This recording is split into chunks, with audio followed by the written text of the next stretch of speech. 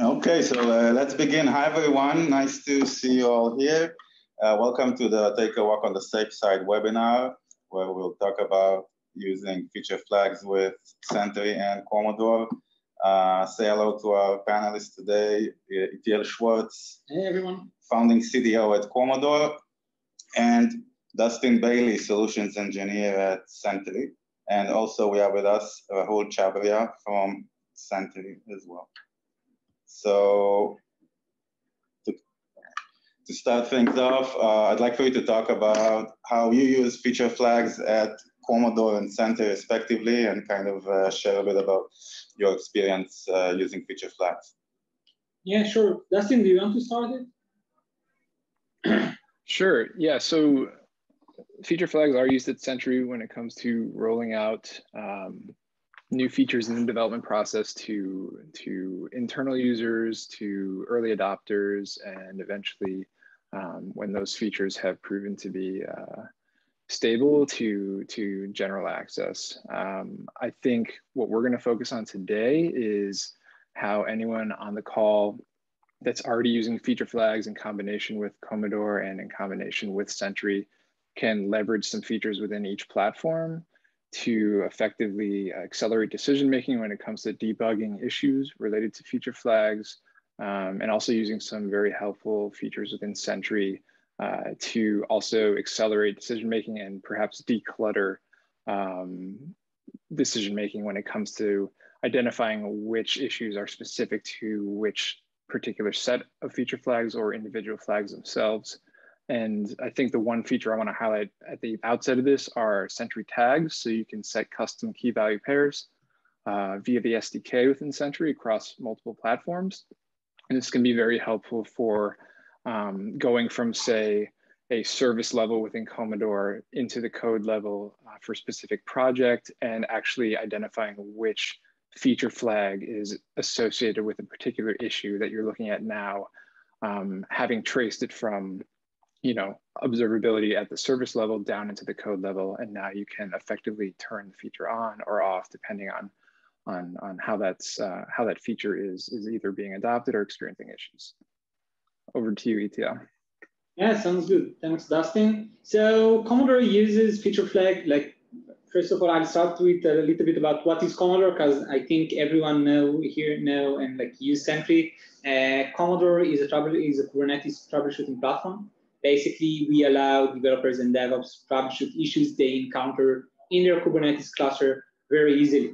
What we do is we track the state of the cluster, of the services that are running on top of the cluster, combined with the changes that happen across your system, to give our users a full single pane of glass of everything that changed in their system, and also the effect of those changes. So for example, in Komodor, you can see your service is unhealthy. You can see the last deployment that happened in your system, but also to see Sentry issues that arose or changes that happen in launch darkly or your own configuration management.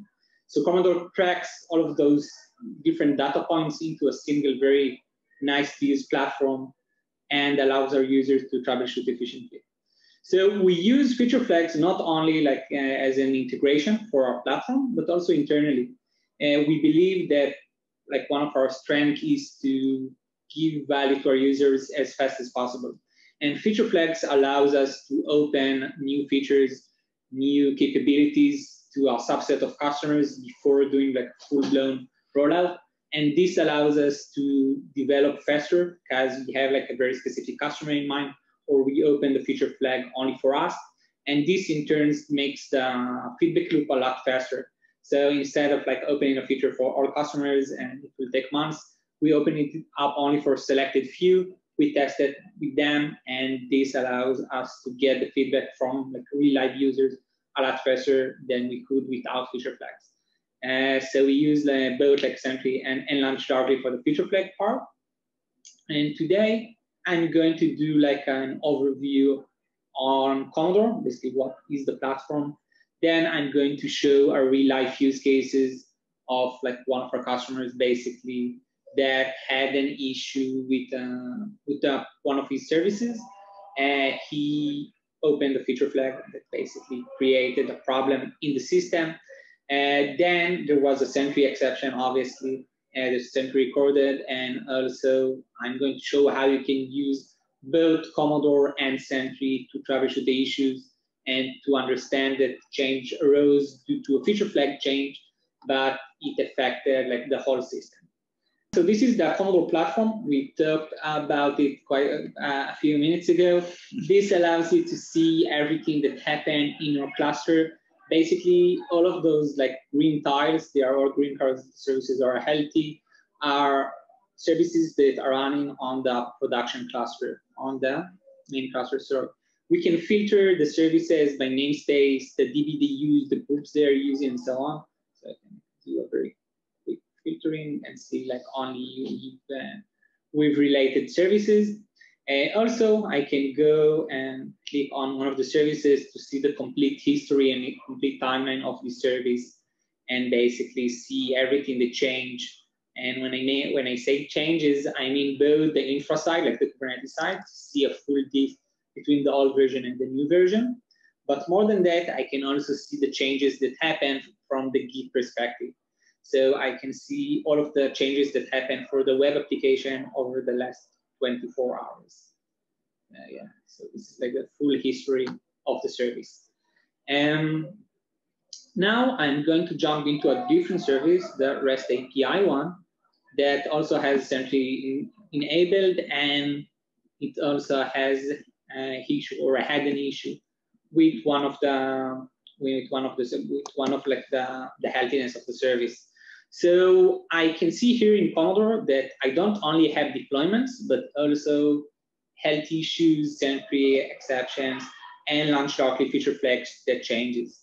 So here I can see there was a launch darkly change, say DB changed basically, yeah, from 1 to 0, change the default variation from false to true, comment very important, okay, it was an important change.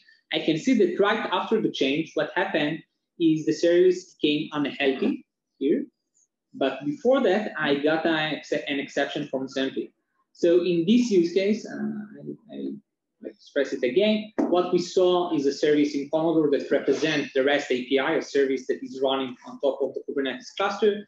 It had a launch darkly feature flag change that changed something related to the database. And in turn, what happened is a Sentry problem and a Kubernetes health issue. So here I'm going to jump over to the Sentry issue. And I think I let Dustin maybe go over and do like a quick walkthrough over at the Sentry platform and what you can learn from Sentry. Awesome, thanks ETL. So this is really cool because what we just saw is from the service level, we were linked via the integration directly into the contextual detail that Sentry collects around code level issues that are specific to the Komodor project that we are just in. So there's a number of things that are linked automatically here contextually. So first and foremost, we have tags. So this is contextual detail that's configurable and collected automatically from Sentry. So you can see environmental tags there, handled tags, mechanism tags. This is where you'd also see feature flag tags if you set this up via the Sentry SDK. Another super helpful piece of contextual info is the stack trace here. So in this case, you can see the exception value, the exception type and value, the stack trace here that appears to have crashed in non-app code. It's right above their ETL, the JS tag in app only. Yep, you can also expand that to look in it if you so choose. Yep, and you can get directly to the line of code, which is correlated with the issue. Sentry is really focused on accelerating your decision-making here when it comes to being alerted, to triaging, and to resolving issues in real time. So you also can accelerate decision-making on who this issue should be assigned to. So we have issue ownership rules that you can set up based on file paths in the stack trace. Thanks ETL. So you have options to do that. You also can associate commits with releases here. So releases, you can get suspect commits. So as ETL showed commits at the service level, you can get detail on commits at the code level as well. Yep. So we're back in the issue here. So we've talked about accelerating decision-making when it comes to ownership, leveraging contextual detail to triage. I think one of the final parts I want to talk about are breadcrumbs here, which also come as part of this issue context. So this is the chronological series of events leading up to the actual exception in the code base. So this is great in many cases for reproducibility. And these are going to vary depending on your SDK and your platform as to what gets collected here. So if you're running on you might see DOM events if this is a front-end based platform. You might see HTTP events and other types of database events.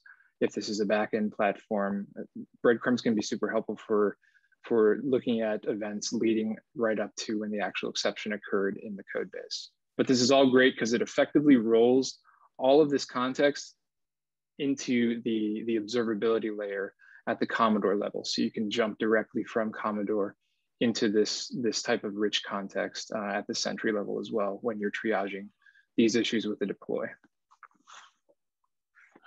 Yeah, great. Do you want me to show something else, Dustin, in the Sentry platform?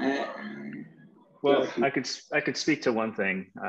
What's great about this is when Komodor tells you there's an issue, and if it's critical in Sentry through our ecosystem, you could also automatically create issues in whatever project management tool you're using.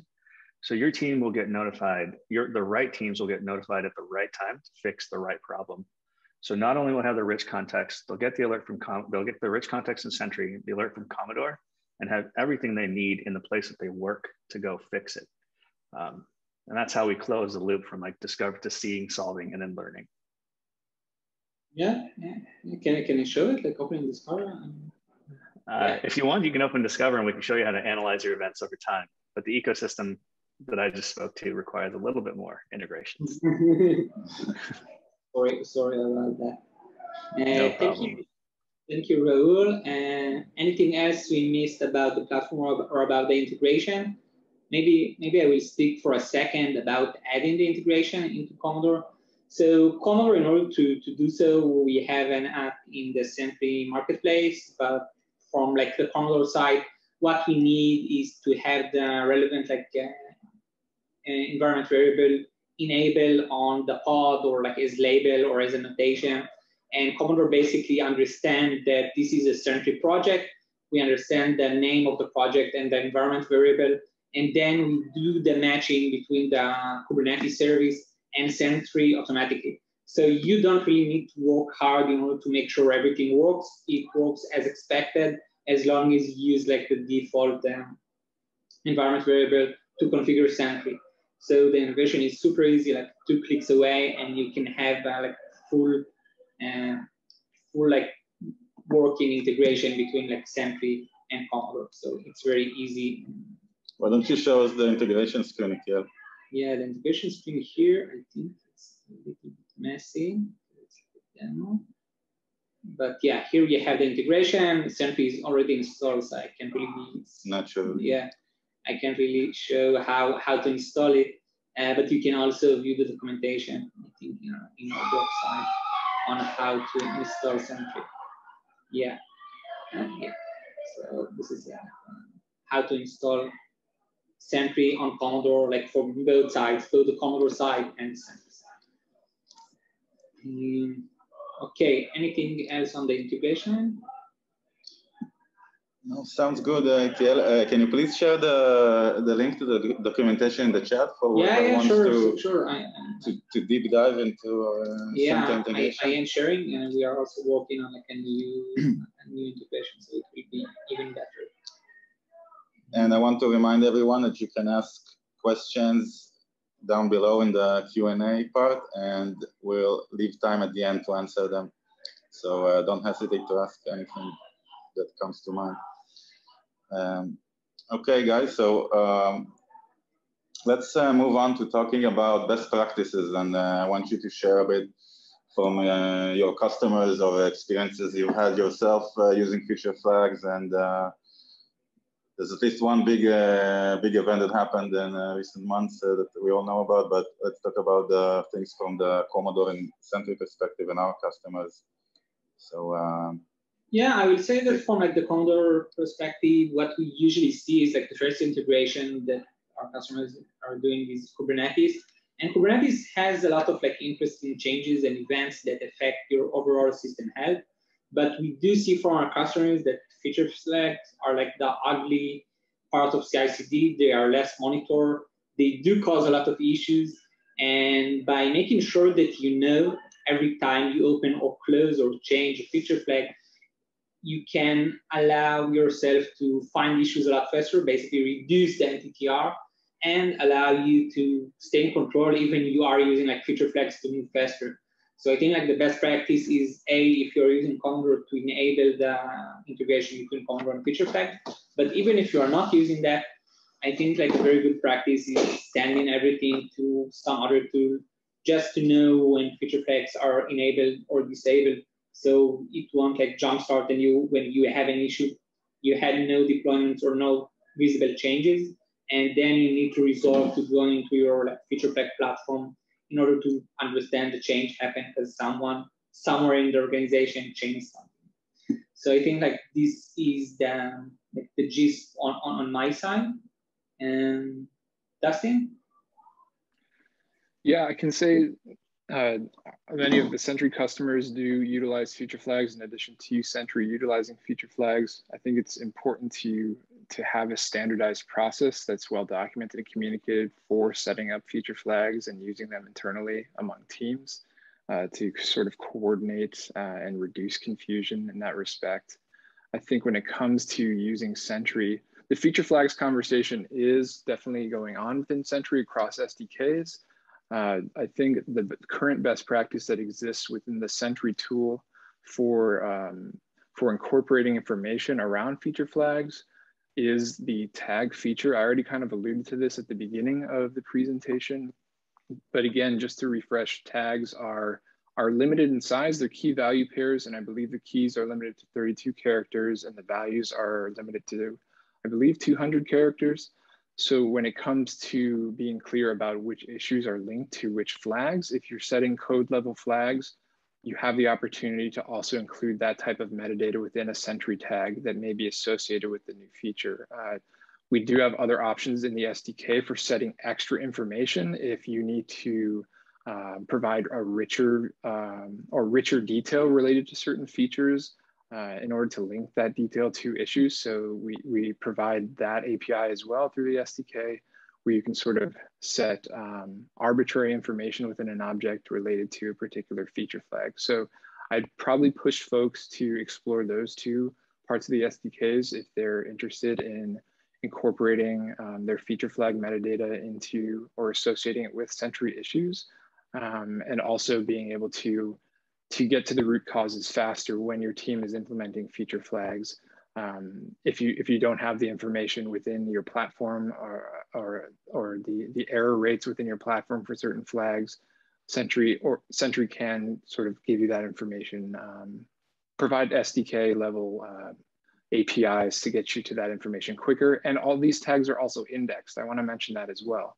So because they're indexed within Sentry, they're searchable within our Discover tool. We didn't dive too deep into that in this demo, but you can also query across Discover and sort of look at the rates for issues containing certain tags for certain releases of your code base.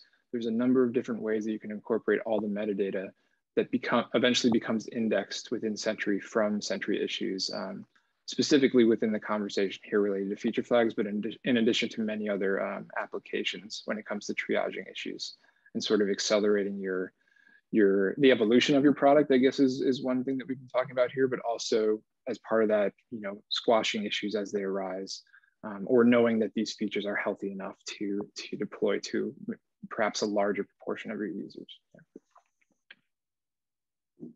Good tips, Dustin. Good tips. Anything else, CTL? Maybe share a story that comes to mind from one of our customers or yourself. Yeah, I think that the thing that we showcase, basically one feature flag that crashes your application, is something that we see for a lot of customers. And I think like the more tricky part is a feature flag that doesn't necessarily affect your service, like it affects someone else in your system. And those kinds of issues are super hard to triage. I think tools such as Komodor and Sentry really helps to pinpoint like the relevant place to look at and to understand how to solve the issue and basically when change and why. But without that, I will say that like a lot of the people that we see are our customers that are using feature flags are a little bit like blindfolded because they don't really know when things change in their system. So yeah. Anything on your end, Dustin, Rahul, any interesting stories? I don't have anything off the top of my head, Rahul. Do you have any interesting stories that you'd care to share? Not of a customers, but there's like an embarrassing one where we installed a feature flagging service on Sentry and slowed it down. I'm happy to share that blog post about how we used our own performance monitoring tool to try and fix the problem when we try to use feature flags. Sounds good. Yeah, I'd be happy to read it. It's for later. All right. Do we have any questions from the audience? Anybody wants to ask anything? Before? Yeah, we have 3 in the Q&A section. All right. So let's start with number 1. My feature flags usually impact several services at once. And every incident we have is becoming a game of cat and mouse. Which one is most problematic? What do you suggest to make this process easier to identify the problem? Coming from Victoria.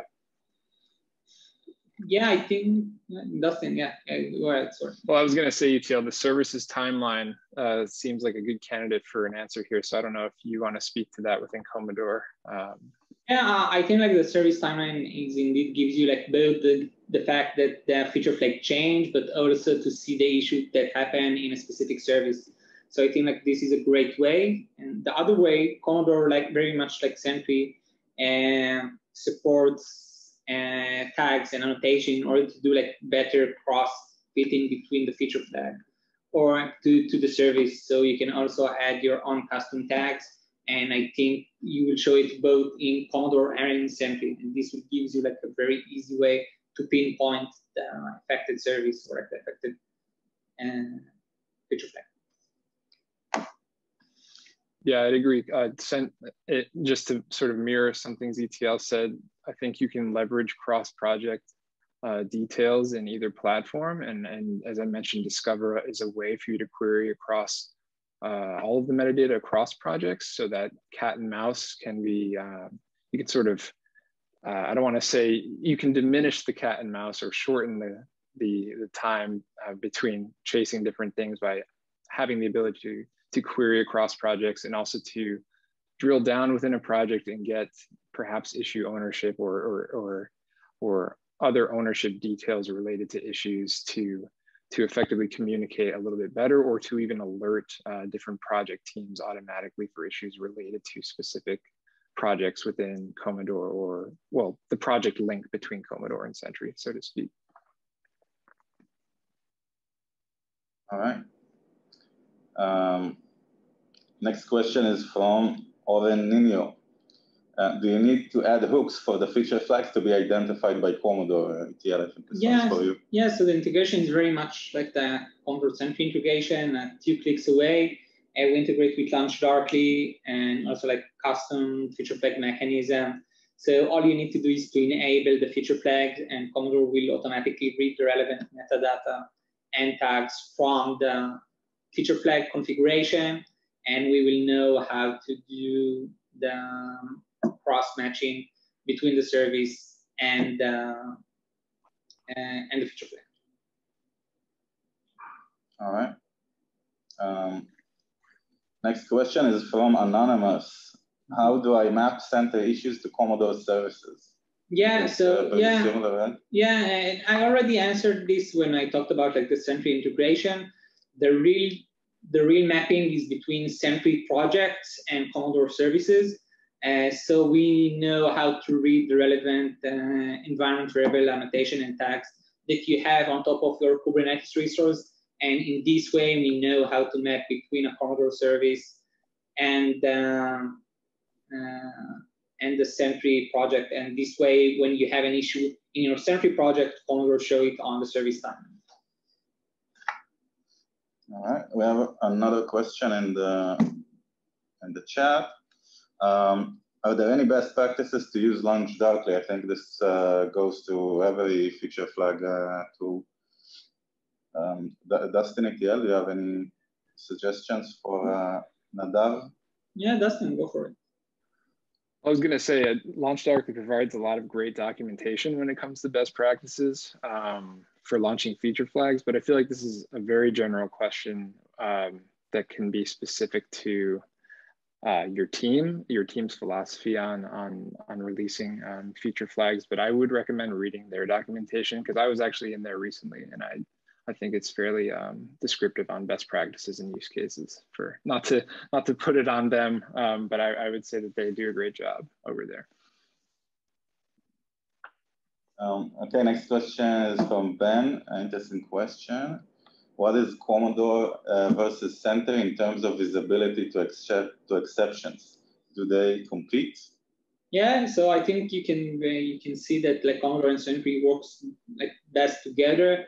We don't compete. What Komodor shows is Sentry issues and also Kubernetes related issues, and that's pretty much it. We don't show like exception. We don't track exception or have an SDK that is running on your application.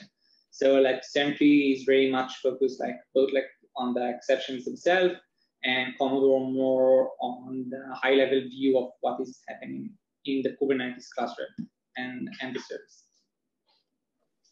Yeah, I'd have to agree with Iqtiel. It's the integration effectively rolls all that detail into the observability stack at the system level. So it's a great way to be able to leverage the context, the unique context that each service provides or platform provides for debugging complex issues related to deploys. Yeah.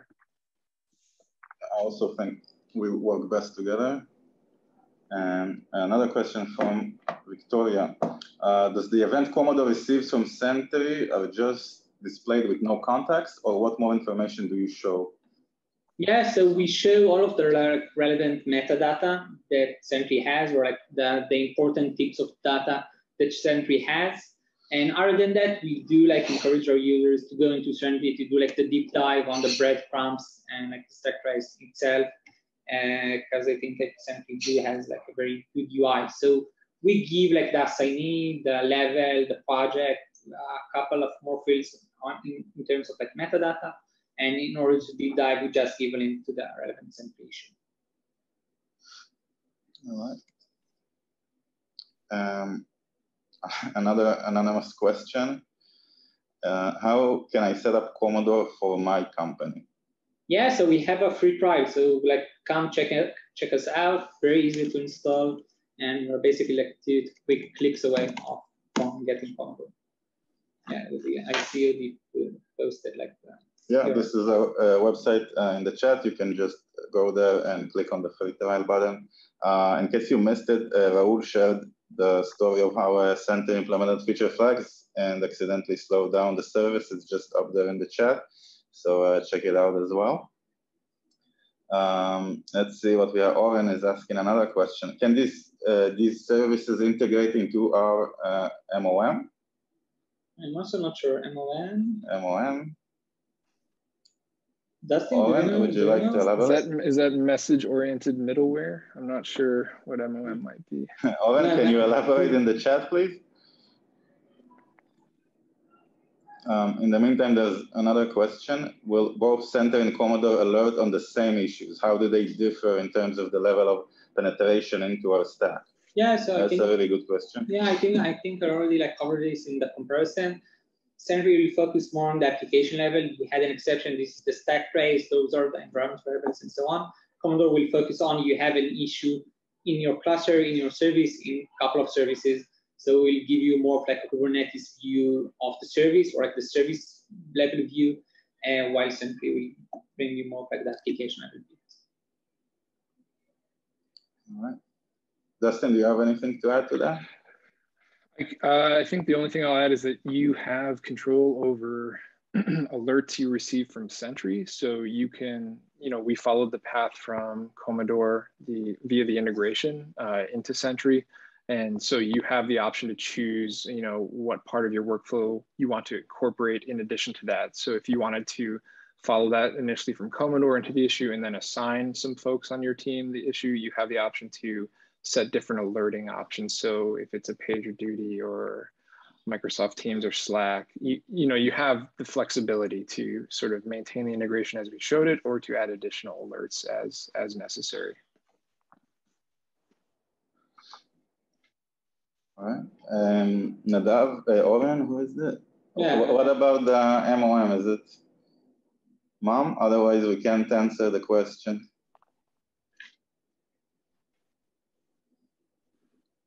All right. I've yet to tell my mom about Sentry, so. Does your mom integrate with Komodor? Well, I don't know. I'll have to ask her. We'll talk about it offline. Any more questions from the audience?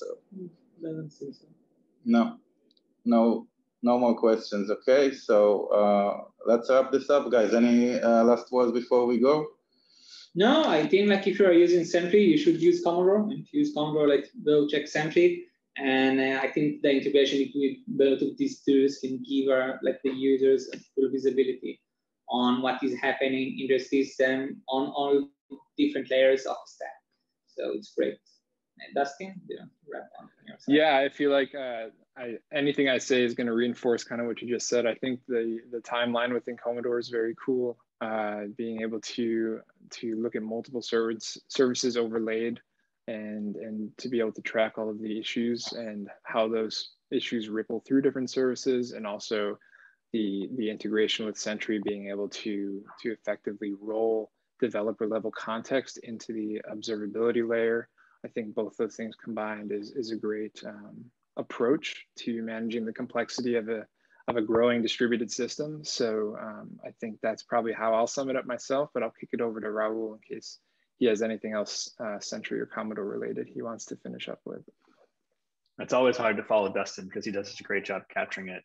I just wanted to echo what ETL said. We also have a free product. You can try both of our tools absolutely free. All of our integrations are free for 14 days. So you can set up Komodor and Sentry. And we're always accessible on Twitter as well. So if you have any other questions after here, you can reach us at Twitter @GetSentry. All right. So let's wrap this up. It's same for Komodor. Follow us on social media, on Twitter, and glad to we had this event. It was short and sweet and very interesting. So thanks, everyone. I'm Udi, and we'll see you next time. Have a good day or night wherever you are in the world. Bye, everyone. Bye.